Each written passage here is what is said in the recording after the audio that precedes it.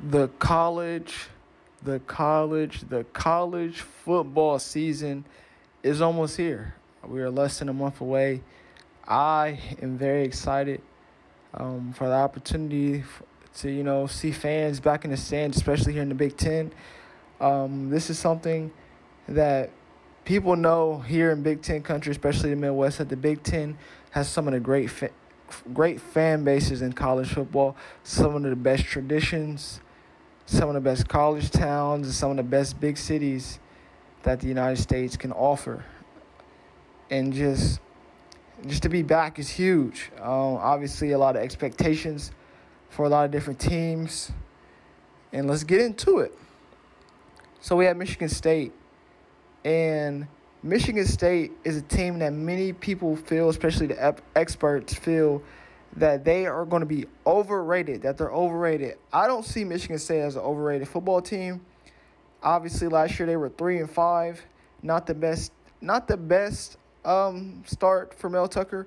To be 3-5, you would love for them to, be better. But we get to see a look right away how good this Michigan State team is.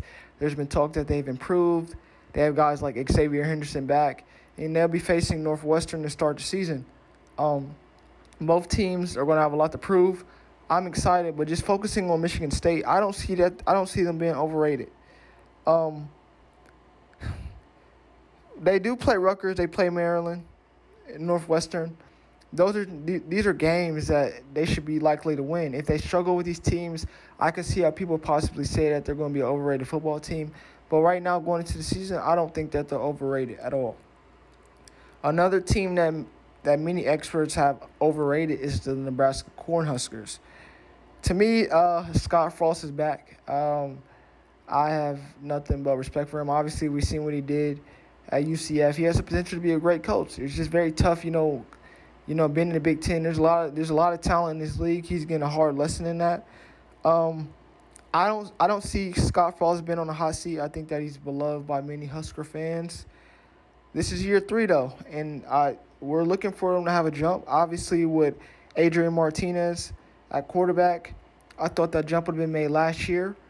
But obviously, for many teams, last year was very tough for so many different reasons. So I'm giving them a pass for that. But I would like to see Nebraska be much improved. The defense, can it continuously get better? I think it can. This is a team that can compete for the Big Ten West. Well, we shall see. Another team that I'm kind of surprised that experts have overrated is Iowa. Iowa, to me, has shown consistency for so many years. Obviously, with Kirk Ferentz, they have really great talent. I think they can be a surprise team. I don't see them as an overrated team at all. I think Iowa can continuously get better. I feel like the offense will be much improved. It's going to shock a lot of people. I think Iowa can be more than just a run-first team. I feel like they have some potentially great wide receivers, and it should be a great year for the Iowa Hawkeyes. Next, my favorite. It says the most overrated team. Many people believe the most overrated team in the Big Ten is that team up north. Okay. Each and every year, I root for them to do well. Obviously, when I was a little kid, I didn't get to see 2006 when both teams were 1 and 2, had opportunity to go to a championship game. I didn't see that game. I think it was in 2016. I think it was like a 2-3 matchup or a 2-4 matchup where Curtis Samuel, he scored the game-winning touchdown. That team up north, they have a potential to be a great team. And what works for them versus I think any other Big Ten team is that they know when they're going to play Ohio State. I think each year these teams don't know. Most teams in Big Ten, they don't know when they're going to play Ohio State. That should be an advantage that they should take advantage of. They know that their last game they're going to play Ohio State. This team offensively obviously needs to look better. Josh Gaddard's back from Alabama. It's a lot different when you don't have Alabama receivers and weapons that they do. But I think this team can be improved. I don't see them as being overrated as much as I want them to be overrated. I hope for them to do good. I believe that it is going to be very tough. He's in a division with obviously Ohio State. Penn State looks to be improved. Indiana obviously is coming off a terrific season. It's going to be tough for him. But I don't see him on the hot seat. But he's going to have to win some games. And I'm talking at least 9 to 10 wins before you even get to playing your last game against Ohio State. If that team up north has, 3-4 losses before they even face Ohio State, he could be on the hot seat. Now, let's get to the underrated teams. They say that they have Indiana as the number 1 ranked underrated team in the Big Ten. I don't feel like they're underrated. They're, in my opinion, coming into the season, they will be ranked in the top 25. That is my opinion. They will be ranked in the top 25, maybe even top 15. They have a lot of people returning. Obviously, none other than Michael Penix Jr. at quarterback. They have a lot of transfers from some big-name Power 5 schools, so I don't really see how they're going to be underrated. Indiana, and then on top of that, they get to host my Buckeyes at home. Now, they do start off the season at Iowa. They also face the Cincinnati Bearcats, so we're going to get a good test of how underrated or overrated this team is, to say the least. But overall, I think they're going to have a great season.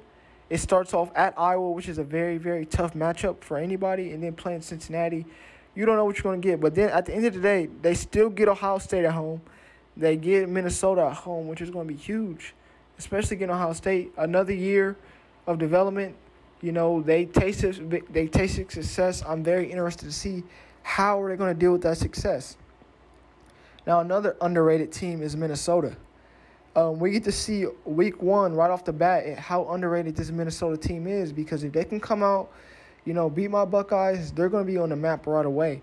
Obviously, they didn't have the best of seasons last year, Minnesota, but to come out right away, you get to face Ohio State. You can send a statement, a message not only to the Big Ten but the rest of the country that you are a factor in the college football playoff discussion. Tanner Morgan, we'll see. We shall see. Another underrated team, they say, is Purdue.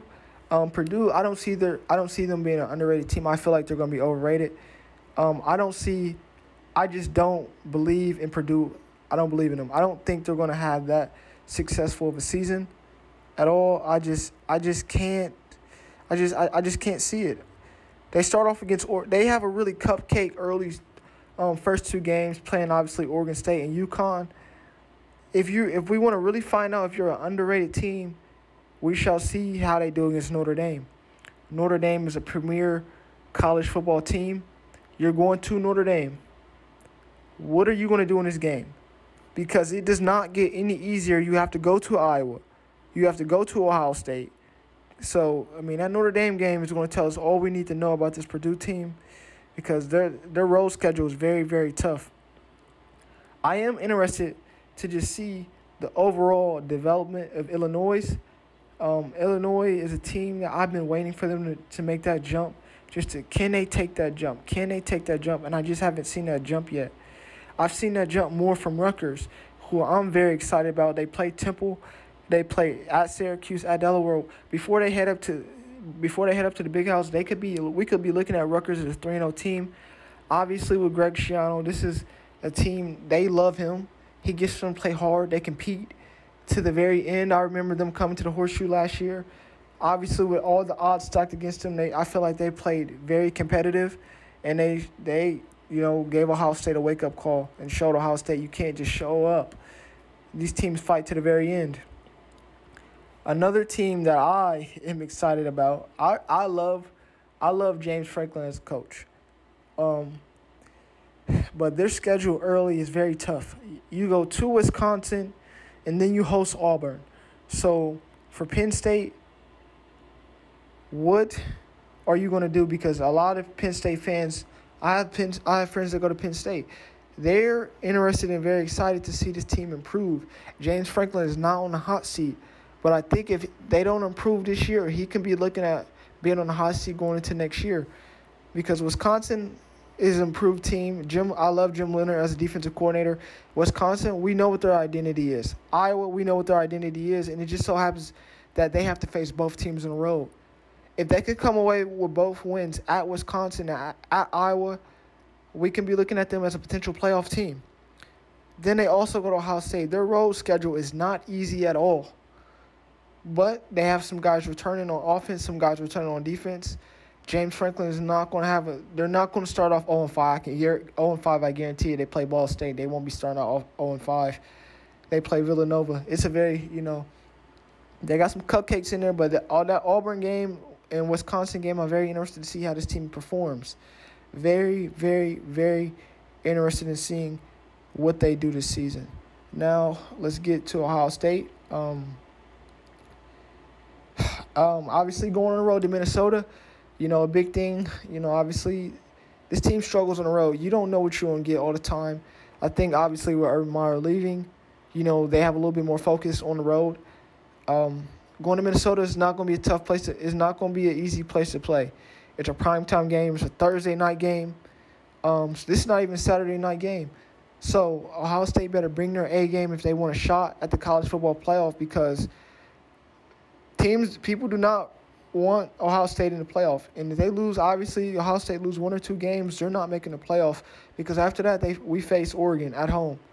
So it's very vital that Ohio State gets off to a great start, sends Minnesota a message that we are not to be messed with, obviously coming off that very, very disappointing, heartbreaking loss to the Crimson Tide and the Devontae Smith Crimson Tide in a championship game.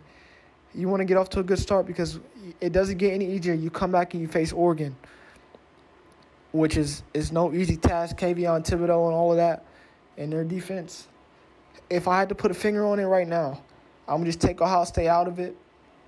My favorite in the Big Ten West right now, I would say Iowa and Wisconsin.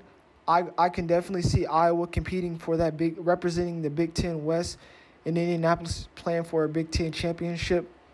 Now, when we get to the Big Ten East, who can cause Ohio State the most threat? Who can be a factor in disrupting Ohio State from getting back to the Big Ten championship game?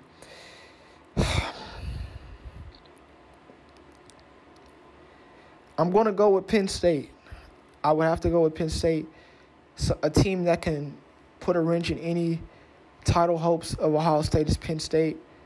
I think, obviously, Penn State, they play Ohio State very tough.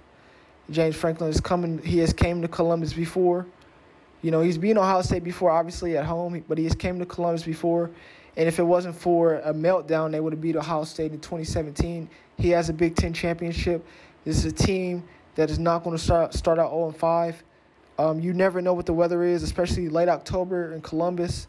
They are the only team on this side that I feel that can give Ohio State any problems and prevent us from obviously trying to get to a college football playoff. Another team that I could see, I don't really see another team. I feel like Ohio State is very focused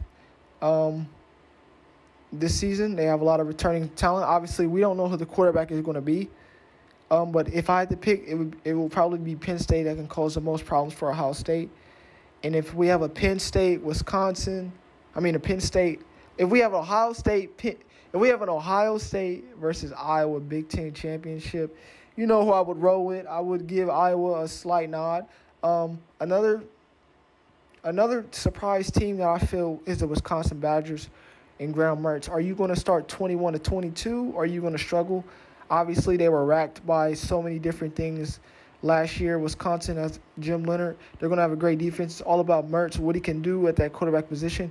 If he plays well, I can see them easily going to the Big Ten championship and hopefully facing my Buckeyes or another team. Lastly, another team that we didn't really talk about was Northwestern. I believe Northwestern, they're going to have a lot to prove. They can come out and make a statement. I look for them to win at least 8 games this season. They face Michigan State. That's going to be a very good game. Whoever wins that Michigan State-Northwestern game, it's going to launch one of those teams on the chance to have a great season, the other not-so-great season. If Northwestern can get past Michigan State, they have a pretty easy schedule until they get to Nebraska. And I look for them to have a great season. This is a great time, for college football to be back. We're less than 1 month away. I'm excited for all the Big Ten teams, all the storylines. hopefully in these non-conference games, the Big Ten can represent and show them that we are the best, if not the second best, to the SEC conference in college football. I'm very excited for this season, and I cannot wait.